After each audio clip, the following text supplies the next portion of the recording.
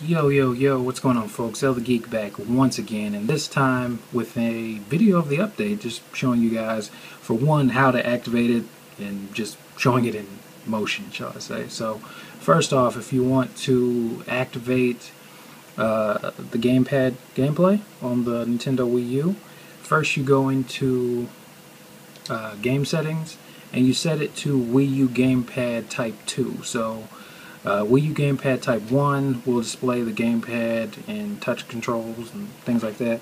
You'll see that on your bottom screen, but if you put it to Game Type 2, this is what you'll see.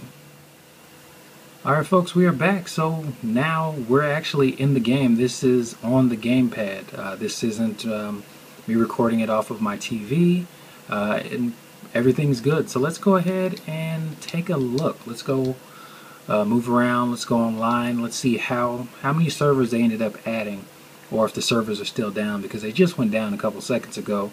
But alright, yeah, so the servers are down at the moment, but as you can see, it's pretty easy. You don't need to use the TV anymore. You can walk around, move around. Hell, you can even do like before and, you know, be portable and mobile. I mean, if you don't have a 3DS, you can walk around and play the game. So yeah, anyways, let's go ahead and run around and go on a quick mission. I need to do a couple missions, so let's go do a small mission, something that'll be pretty fast and easy to do. Let's just do a quick harvest tour, just so you know you can see the actual game on the gamepad. So let's move in, start it up. Alright, now I'll go ahead and turn the sound on. Okay. Alright, so there we go. Let me focus you in. Alright. So, and right now I'm using the classic controller, so I'm not using the gamepad. I'm just using the regular controller. So it's pretty easy to set it up, and it looks pretty good, in my opinion, on the gamepad. And what I'm seeing right now, I can see it on the TV as well as on the gamepad. So it's pretty cool, if I do say so myself. Now the only thing that you would lose is you wouldn't have the quick touchscreen functions, I believe, that you would have without it. So things like that will be out. The loss of the second screen. If you were big on using the Wii U to do like a quick combo list or things like that, unless there's a way you can set it up to put it on the screen, I think that's pretty much gone. So, matter of fact, since we have some time, let's take a look. Discard. Let's take a look. Options. Wii U Gamepad Type 2. So if I set it to Type 1, then it goes back. But if I set it to Type 2, it goes. Alright, well, that is, I think that is the only thing that we can do for the time being. So let me go ahead and stop here, and okay, it's finished.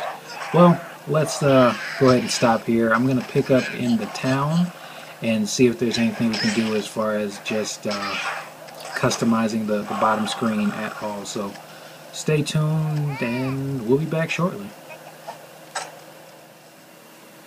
Alright folks, so we are back in town. Well, like I said, the only way to take this off, or enable it, shall I say, is you need to go over to Wii U Gamepad and have it on Type 2. As soon as you go to Type 1, it goes back. So the only thing that you really lose would be the quick access menus at the bottom, the quick combo list. I mean, these are all things that you can do, you know, while playing the game. You don't need to look down. But just the convenience is gone. But you're able to walk around, and I must say it looks pretty awesome on the gamepad. So anyways, I can't wait to see some of you guys online. Hopefully the servers come up soon so we can start playing together. Other than that, you guys definitely take care. I'm about to jump on this gamepad and go super lazy and lay in the bed and play some Monster Hunter. So, hey, have fun, take care, and thanks for watching. Peace. Hope to see you guys online. Like I was saying, if now that the servers are merged, if you guys want to join up, want to play, let me know. Give me your Nintendo Network IDs, and yeah, let's have fun. Happy hunting. Alright folks, on an amazing turn of events, the servers actually came back up, so I figured I would go ahead and add that right now. So as you can see now, for a small time the servers were like this. I remember like during launch week there was a whole bunch of different servers that were set up like this, so I don't know if it was like a quick test or if it was an accidental slip up, but as you can see, there's A, B, C, D, E, F for free. You have 2 novice lobbies, 2 expert lobbies, 2 G rank lobbies, and now there's 4 help lobbies, so ones that are specifically named help. Yeah, that's interesting. They took away the recruitment servers. I mean, a lot of people really didn't use them. A lot of people really aren't going to use help A, B, C, and D, but they probably will, just for the sake of you know, if they want to organize, or hopefully they actually get utilized, you know, hopefully, because that would be pretty cool. But anyways, that is about it. Hope you guys enjoyed.